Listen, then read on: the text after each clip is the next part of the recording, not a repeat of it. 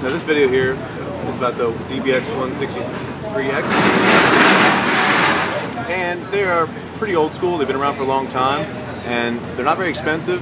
But even today, we're using them live because they just work. They're simple, they're effective, they're real nice how they work, and a lot of guys use them. This one's on the bass rig here. You see where we got it set right there, and just not much to it.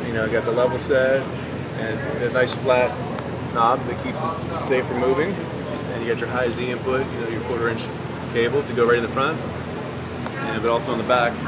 You can see the back panel of it. It's got the input and output right there in the back, real simple, straightforward. You got not too much to go wrong here. Your stereo switch, master slave, and your power. Just kind of plug it in and go. So looking for a compressor, this might be your ticket. Half rack space and really cheap.